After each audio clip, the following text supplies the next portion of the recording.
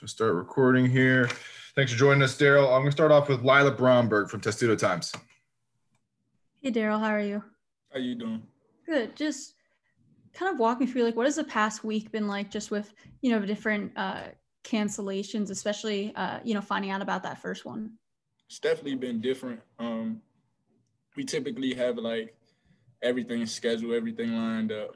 But, like, with the cancellation and the changes, like, our practices have been moved around and stuff like that. But it's something we expected. Coming into this season, we knew that we was playing with, like, a world pandemic going on. So we just try to be as flexible as we can as a team, and just come in when we have practice and stuff and compete and just get better, focus on getting better.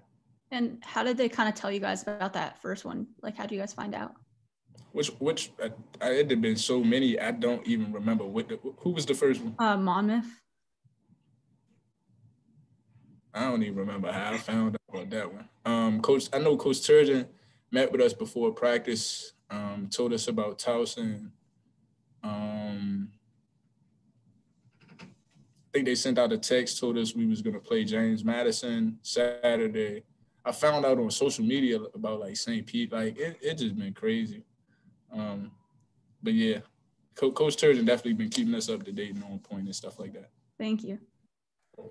Up next, we'll go to Andy Koska. Hey, Darryl. I think it's like a cliche that athletes use all the time, but it's like the one day at a time attitude. I mean, do you feel like this year it's never been more true that's kind of the way you guys need to approach things, the one day at a time? Oh, for sure.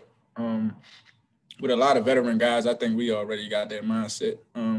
This season is too long, and it's too much that happens during the season to look forward to anything.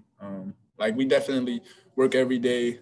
The ultimate goal to win a Big Ten championship, compete for a national title. But we know it's like small building blocks that we have to take every day in order to build the specific habits and stuff like that in order to get to that ultimate goal.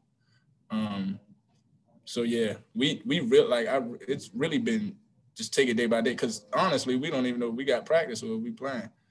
So we really been taking it day by day and just trying to build those blocks to be a better team. Let's go to Emily Giambalvo. Hey, Darryl. I know you were just saying the other day that you guys are young and not worried about the quick turnaround. But as someone who's kind of done back-to-back games, like in the Big Ten tournament, is this weekend a good preview for maybe freshmen or even sophomores, since we didn't have a postseason last year? I guess you guys had the Thanksgiving tournament, but like, is this good for young guys? For sure. I talked about before about us all playing AAU at high levels and stuff like that. But this is a little bit different. It's just college basketball. So, like, we'll definitely take this as like a Big Ten tournament or like an NCAA tournament experience. But I think it's good for the young guys to have, like, the quick turnaround, watching film, learning different scouts, just being flexible, like playing a different team so quick and stuff like that. So I think it's great for them.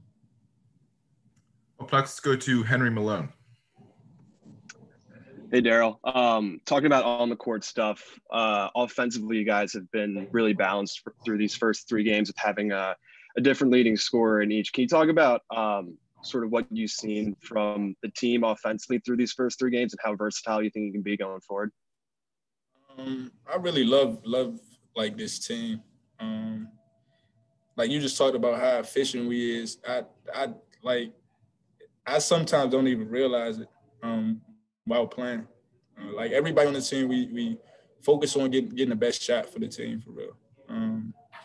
We're not worried about who scored the most points, who get all the accolades. Because as we seen last year, when you win games, everybody get noticed. Everybody get the ultimate prize that we all want.